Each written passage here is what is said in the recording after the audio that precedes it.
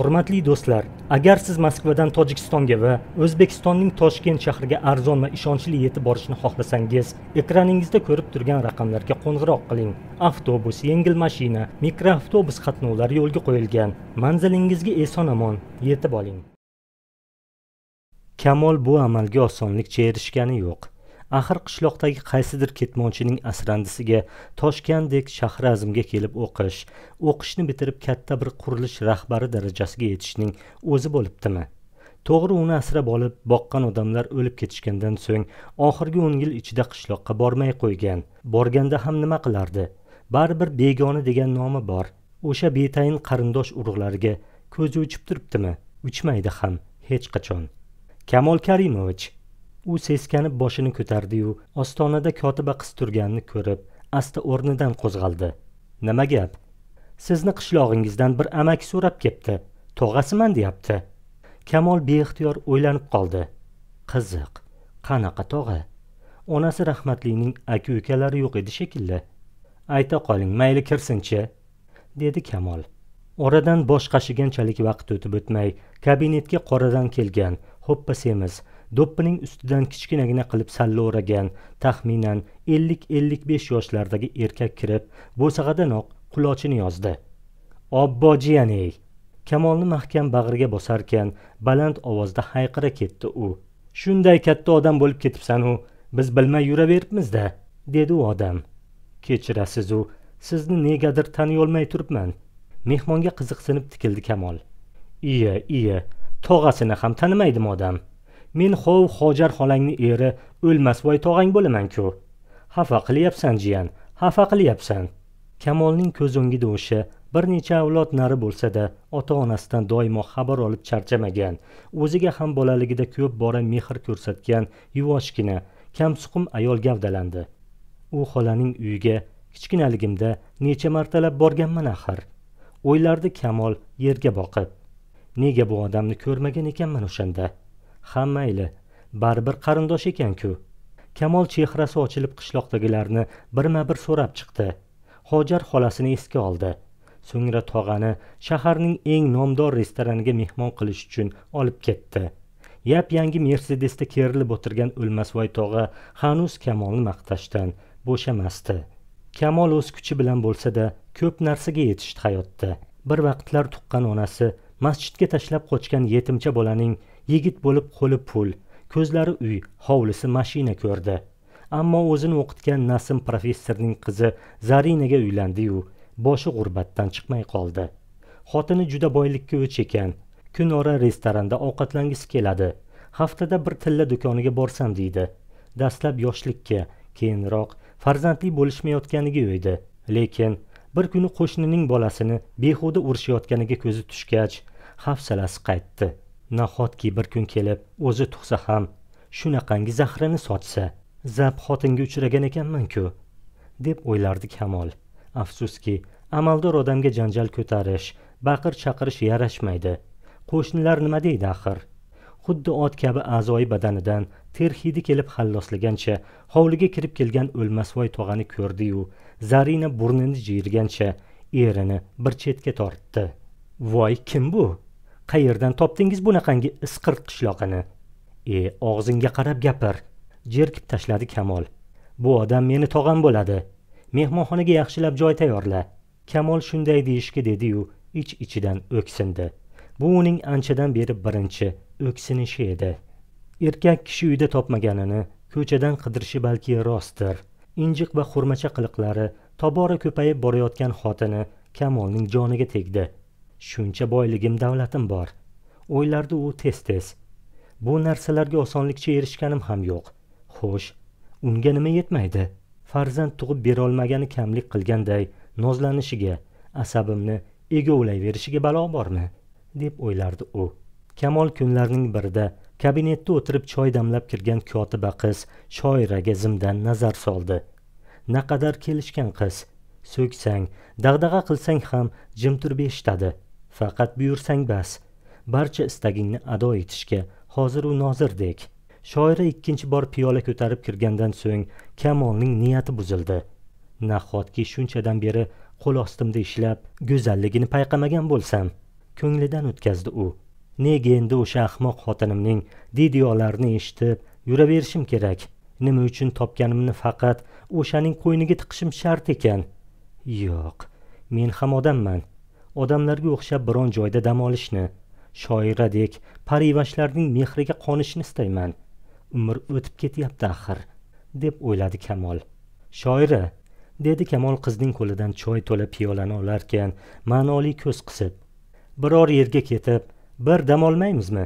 Masalan, toqqa. Rahbardan hech qachon bunaqangi taklifni eshitib o'rganmagan shoira duv qizardi. Bilmasam, uydagilarim nima deyisharkin? Ularga biron bir bahona topasiz-da endi. Siz bilan bir dunyo kezgim keldi-da, asal qiz. Xo'sh, nima deysiz? Qiz biroz kalonlanib turgach, ma'qul degandek ohista bosh irg'adi. Xuddi ana shunaqangi javoblargagina ko'nikkan Kamol esa umrida qilib ko'rmagan ishga qo'l urib, shoirani mahkam bag'riga bosdi. Bo'stonliqqa shanba kunlari odam degani sig'may ketadi. To'g'ri-da, tog'ning musaffo havosi, buloq suvlari, soyda midiqib cho'milish, kechalari tog' tepasiga chiqib yotish kimga yoqmaydi? Ayniqsa Kamolga o'xshab qandaydir jononni yetaklab kelganlarning bu yerlarda kuni tug'adi. Kim biladi, shunday xudo yarlaqagan maskan qancha dahshatlar, so'ngsiz gunohlarga guvoh bo'lgan ekan. Lekin ulkan tog' orasi bularning barchasini yashiradi. Bag'ri qon bo'lib ketganda ham baribir hech kimga bildirmaydi. Sukut saqlayveradi. Shoira balo ekan. Kamolning mo'jazgina dala hovlisiga kelib, kiyimlarini almashtirdi-yu, ochilib ketdi. Endi u qabulxonadagi tortinibgina turgan kotiba emas, ko'cha qizlari kabi sho'x-shodon, hazilkash bir suluvga o'xshab ketardi. Soyda cho'milib kelmaymizmi? Qarang, hamma o'sha yoqda, dedi u kulib. Yo'q, biz hech kimsiz yerga boramiz. Shoirani quchog'iga olib erkalata boshladi Kamol. Qo'rqmaysizmi, ishqilib asalim? Men qo'rqadigan ish qilmassiz axir, deb nozlandi shoira. Mabodo shunday bo'lib qolsa-chi? Bu gapdan shoiraning ko'zlari ayyorona qisilib, sekingina Kamolning yuziga shapatilab qo'ydi. Voy, men qiz bolaman-ku hali. Unaqangi narsalardan qo'rqaman. Hozirgi qizlar qanchalar makkora. Ko'nglidan kechirdi Kamol uzoq-uzoqlarga ko'z tikib. Qo'rqaman deydi-ya. Qo'rqqan qiz menga qo'shilib kelmasdi-ku toqqa. Ko'ngli borligini aytishga uyalyaptimi yo? Shoira, sizga yomonlik tilamasligimni bilasiz-ku. Bor dunyoyimni bag'ishlayman sizga. Birgina qiz uchun nahotki shular ham kam bo'lsa, dedi Kamol. Kennoyimchi, axir oilalisiz-ku. Kamol xotinining nomini eshitib, beixtiyor og'ir tin oldi. Qo'ying, o'sha jodigarni eslatmang. Siz undaylarning milliontasidan afzalsiz. Siz menga albatta o'g'il tug'ib berasiz. Shoira bu darajadagi ochiq oydinlikni kutmaganidanmi, beixtiyor kulib teskari o'girildi. U ichida hech qanaqa farzand tug'ishni istamayotgan bo'lsa-da, rahbarni nihoyat qo'lga ola boshlaganidan shod edi. Tog' voqeasi Kamolni shoiraga juda qattiq bog'lab qo'ydi. Qochib qayerga ham borardi. Qiz go'yoki uning naq bo'yniga sirtmoq solgandek ediki, qator-qator shartlarni yo'l-yo'lakay ado eta borishi kamlik qilib deyarli har kuni shoiraning yonida bo'lishga, qayerga desa olib borishga mahkum edi. Nima qilsin? Erkaklardagi odatiy fe'l-atvor uni ham chetlab o'tmas edi. 1,5 oydan beri birgina kotiba qizni tinglash, yalab yulqash, keyingi kunlarda paydo bo'la boshlagan injiqliklarga chidab o'tirish joniga tekkan. Qolaversa, endi shoira istasa choy damlab kiradi, istamasa yo'q. Shoirani uyga eltgach, yarim tunda charchab hovlisiga qaytgan Kamol ichkariga kirdi-yu, ostonada qaynotasi Nasim professor turganini ko'rib hayron bo'ldi. Qariya ko'rinishdan zo'rg'a jahlini bosib turgandi. Yarim kechasi nimaga keldi ekan? O'yladi u ko'rish uchun qaynotaga qo'l uzatarkan. Bunaqangi odati yo'q edi-ku. Ha, kuyov, ko'rmaganni ko'rgani qursin deb shunga aytisharkan-da, a? Kamol hech narsaga tushunmay, hayrat aralash Nasim professorga tikildi. Tushuntiribroq gapiravering. Nima gunoh qilibman? Gunoh ham gapmi? Ichkari uydan o'qdek otilib chiqqan Zarina alam bilan eriga yaqinlashdi. Siz anavi qanjiq kotibangiz bilan donolishib yuribsiz. Hammasini bilib oldim. Qiz bola-ya, qiz bola. Qamataman. Mana ko'radi. Ada, o'z qo'lim bilan topshiraman sudga. Tupuraman amaliga. Qizim, qanaqa amal? Gapga aralashdi qaynota. Buning hali kimligimni bilmas ekan. Shu ishi uchun ishtonsiz ko'chaga haydattirmasam, otamni bolasimasman. Ha, bilib qo'y. Kamol ota bolaga qarshi hech narsa deya olmadi. Ayniqsa kechki payt xotin ishxonasiga izlab borganidan xabar topgach, bo'lganicha bo'ldi. Otasiga ergashib, ko'chaga zardali qadamlar bilan chiqib ketayotgan Zarinaning ketidan balki so'nggi marta ma'yus qarab qoldi-yu, kelgusida o'zini qanday majorolar kutayotganini taxminan xomchut qila boshladi. Kamol yaxshi biladi, Nasim professor hazilakam odam emas. Toshkentning har burchagida oshna og'aynisi g'ij-bij. Ishiga yopishdimi endi qo'ymaydi. Qanday bo'lmasin, qizining alamini olsa kerak. Ish shu yoqqa qarab keta boshlagandan keyin qo'l qovushtirib o'tiraverish kerakmi? Hech qachon. Kamol shoshilinch uyali telefonini qo'liga oldi-da, o'rinbosari Abduvalining raqamini terdi. Alo, Vali, senmisan? Ish qalay ketyapti? Hamma yoq tinchlikmi ishqilib? Quloq sol. Tez kelgin uyga. Surishtiravermasang-chi.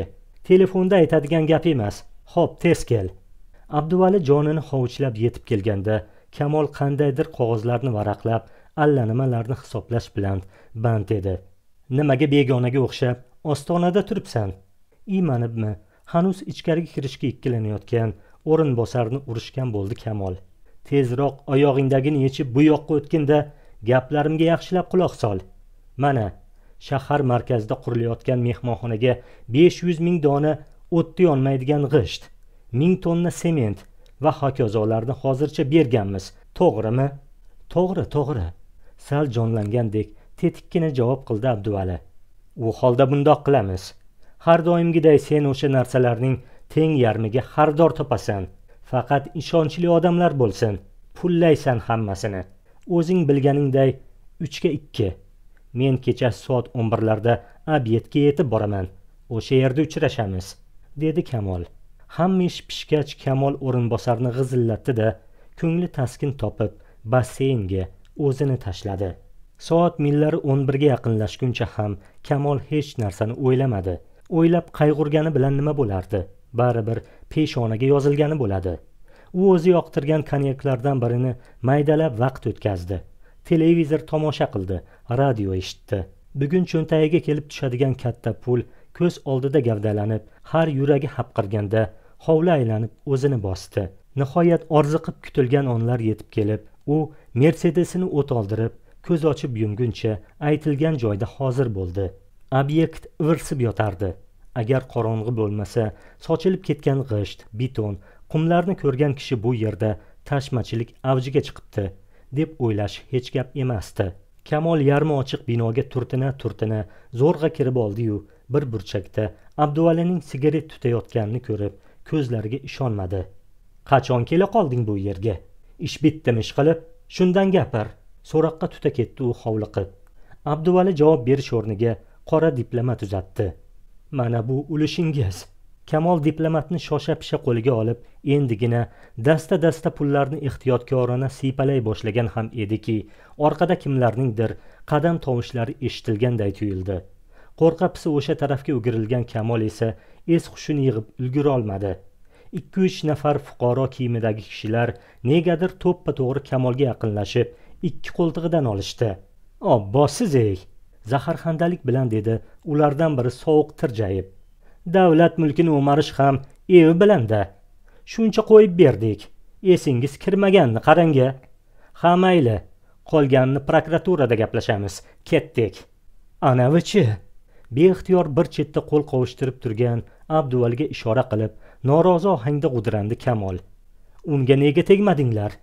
Ikkovimizning ishimiz-ku axir." Notanish suhbatdosh kutilmaganda kulib yubordi. "Obbo, siz-ey, hali sotqin hamma deng. U bizning, ya'ni prokuraturaning odami bo'ldi-ku bugundan boshlab."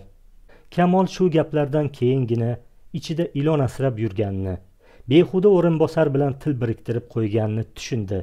Biroq afsuski endi kech edi. Mirchaplar anoyi emas. Qaysi mahbus bilan qanaqangi muomala qilishni yaxshi bilishadi. Kamolni ham sobiq rahbar sifatida alohida kameraga joylashtirishdi.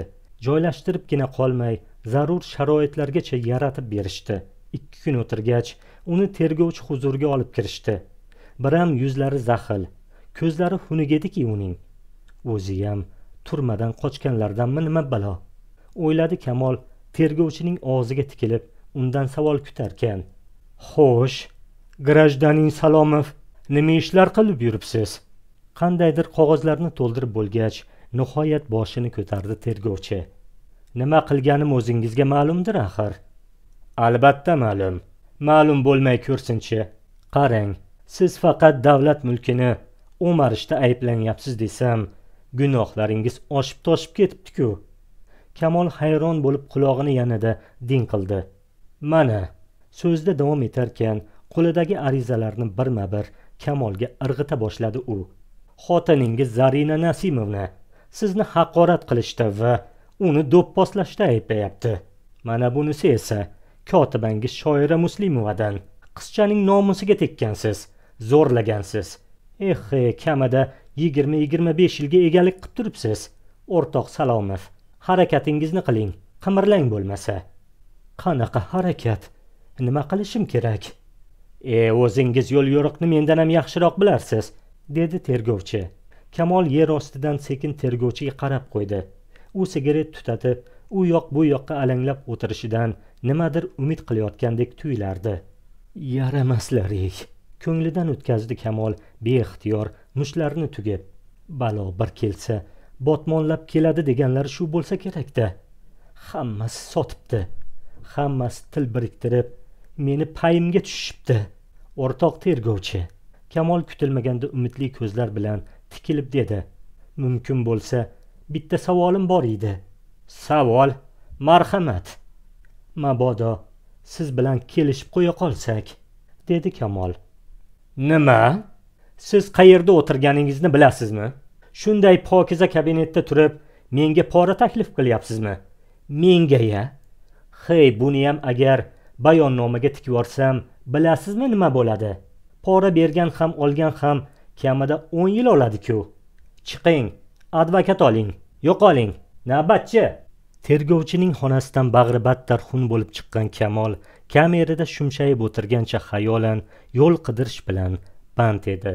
Xudoy taolo yorug' dunyoda hech bir bandasini besamar qo'ymaydi. Yaxshi yomonga ham, shoh va gadoga ham mehribon. Ammo bu inoyatlarni kimdir tilab oladi, kimlardir tilab o'tirmay erishadi. Kamol ham hoynahoy so'nggi toifadagilar sirasiga kirsa ajabmas. Negaki uzukkun bosh qotirib advokat topgani, uni aytganlarning barchasiga ko'ndirgani bilan shukr qilish esiga kelgan emas. Faqat bir umr to'plaganlardan 1 soat ichida ayrilgani ko'ziga ko'rinaverdi. Zarinani so'kdi, shoiraning go'riga g'ish qaladi. Aslida uning kuyinganicha bor edi. Zarina shunchaki ajrashib qo'ya qolmay, hovli joy bormi, mol mulk bormi, barchasini qonuniy o'ziga o'tkazib oldi. Ustiga ustak ozodlik Kamol uchun naq 50 mingdan ziyod ko'kiga tushdi. Endi butkul ko'chada qolgan sobiq rahbarning cho'ntagida bir haftalik yeyish ichishgagina yetadigan pul qoldi xolos. Nima qiladi endi? Qayerga boradi? Qanday kunlarga solib qo'yishdi-ya? Ha mayli, shivirladi Kamol necha 10 yillardan buyon qadam bosmay ketgan avtobus bekatiga yaqinlashayotib. Har qalay, anavi qamoqdan qutulib qoldim-ku. Endi shoiraning yoniga borib, o'zim hadya qilgan tillalardan yarim yolchisini so'rab ko'raman. G'ing deb ko'rsinchi, balki sal yumshoq gapirsam, xotinlikka rozi bo'larmikin? Nima bo'lganda ham o'rtamizda haligiday muhabbat bor, deb o'yladi Kamol. Kamol adashgan ekan. Telefon go'shagidan uning ovozini eshitgan shoira sira kutilmagan javobni berdi. Kechirasiz, men hech qanaqa Kamol Karimovichni tanimayman. Boshqa raqamga tushib qoldingiz, dedi u. Marazlar! Butkada turgan ko'yi qichqirib yubordi Kamol. Hammang kechagina soyamga salom qilgansan. Quchog'imda erkalanganlaring esingdan chiqdimi? Tarvuzi qo'ltig'idan tushgan Kamolni shu lahzada tanib bo'lmasdi. Qorni tatalab ketayotganini his qilib, cho'ntagidagi mayda-chuyda pullarni sanagani sayin xo'rligi kelar, dunyoga o't qo'yishga tayyor turardi-yu, afsuski, ojiz, notavon edi. Kamol Karimovichdek odam tuni bilan avtobus bekatida qolib ketdi. huda behuda mehmonxona, eski tanish bilishlarnikiga sarg'ayib borishga g'ururi ham, cho'ntagi ham yo'l bermasdi. Mana senga yorug' dunyo deganlari. Baland ovozda so'zlana boshladi u. Azon mahali deyarli hech kimi yo'q bekatning u yog'idan bu yog'iga asabiy yurib. Asrandi edim. Asrandiligimcha qoldim. Lekin nahotki shunchalar og'ir gunohlarga yo'l qo'ygan ekanmanki, bir pasda odam bolasi ko'tara olmaydigan savdolarni boshimga solishsa, nahotki zarracha mehr oqibatga haqli bo'lmasam. Kamol o'ylay Xonobodga, o'sha o'lmasvoy tog'asining hovlisiga borishga qaror qildi. Yaxshiyam o'shanda ochiq yuz bilan kutib olgan ekan. O'shalar ham bo'lmasa, hozirgi holicha kimning eshigini taqillatib kirardi. Kamol pullarni yana bir bor xomcho't qilib ko'rdi. Ha, qishloqqa yetib oladi. Mayda chuyda olish ham mumkin. Har qalay shu kunda tashlab qo'yishmas. Xayolidan o'tkazdi Kamol Qo'qonga ketayotgan yo'lovchi mashinalardan birida shumshayib o'tirgancha. Nima bo'lganda ham qarindosh degan nomi bor-ku. O'lmasvoy tog'aning hovlisi oddiygina, ko'rimsizgina ekan. Yakka sinchli uylarning suvoqlari har yeridan ko'chib tushgan. Anchadan buyon ohak ko'rmagan devorlarni uzoqdan ko'rgan odam og'ilxona deb o'ylashi hech gap emasdi. Meni jiyanim kelib qopti-ku. Qaysi shamollar uchirdi jiyan? Xatpat jo'natsang, kutib olardik Qo'qonga chiqib. Xotin, qo'yning kattasini tayyorla. Jiyanimning oyog'i tagida so'yvoray. Hech narsadan xabari yo'q O'lmasvoy tog'a boshi egilgancha ostonada ikkilanib turgan Kamolning atrofida aylanib o'rgilar. Hojar xola esa ko'rishishni ham unutib, og'ilxonada qo'y tanlash bilan ovora edi. Men uchun sirayam ovora bo'lmanglar, dedi Kamol ovozi chiqar chiqmas. Endi ilgarigi davrlar o'tdi. Hozir tashlandiq, hech kimga keraksiz bir bandaman. Menga 1-2 kunga joy berib tursalaringam katta gap, dedi Kamol. Xayriyat-ey, qo'yni so'yvormay to'g'ri qilgan ekanman, o'yladi ichida O'lmasvoy tog'a. Jiyanining uzundan uzoq hikoyasini beparvo tinglarkan. Bari bir amaldan ketibdi. Endi bu ham o'zimizga o'xshagan odamda. Qayoqdagi asrandi bolaga tushib qolgan qo'yim bormidi? O'tsin-e. O'lmasvoy tog'a haqiqatdan birdaniga to'nini teskari kiydi. Kechki ovqat ustida ham Kamolga tuzuq quruq gapirmadi. Charchaganini bahona qildi-yu, erta kundayoq yotib oldi. Hojar xola esa Kamol bilan juda suhbatlashgisi, dardlashgisi, o'tmishni birga eslagisi kelsa-da, eridan qo'rqdi. Erining Kamol ketgandan keyingi hunarlarni o'ylab, o'zini tiydi. Kamolga negadir o'sha kecha tashqaridagi so'riga joy qilib berishdi. Uvadasi chiqqan, yana qandaydir badbo'y hid o'rnashib qolgan ko'rpaga o'ralish Kamolga juda alam qildi. Qarindosh, joni achigandir deb o'ylasam, bular ham o'zgarib qoldi. Uf tortib qo'ydi u. Demak, bu yerda ham uzoq turolmasam kerak, o'yladi Kamol. Kamol har ehtimolga qarshi kiyimlarni ertalabga tayyorlab qo'ydi. Endi u o'zini taqdir qo'liga topshirishga majbur. Ko'rgiriklarga yon berishdan, toqat qilishdan o'zga chorasi yo'q edi. Uka, ochig'i ketsang. Hali tong yotib ulgurmay hovliga chiqqan O'lmasvoy tog'aning birinchi gapi shu bo'ldi. O'zing bilasan, qishloqchilik, qamalib chiqqan odamsan. Bu yerda o'tirsang, bizga ham noqulay bo'ladi, dedi O'lmasvoy tog'a. Yo'q, bu gaplarni eshitgandan ko'ra, axir sal yumshatib gapirsa ham bo'lardi-ku. Kamol xuddi isitmasi chiqqan odamdek ancha joygacha dovdirab bordi. Shu lahzada bisotidagi birdan-bir boyligi, yelkasi osha tashlangan, kostyumi ham unga og'irlik qilar, xo'rlangan, tahqirlangan, o'z vaqtida hayotdan xulosa chiqarishni o'ylamagan, yoxud ulgurmagan sobiq amaldor yigit quruq qo'l bilan qay tomon qadam qo'yishni bila olmay halag edi. Hurmatli tinglovchilar, kanalimizda yanada qiziqarli videolar chiqishi uchun videoga like bosishni unutmang. Barchangizni oilangizga tinchlik, xotirjamlik, ishlaringizga baraka bersin. Hayotda nimaiki yaxshi niyat qilgan bo'lsangiz, Alloh niyatingizga yetkazsin.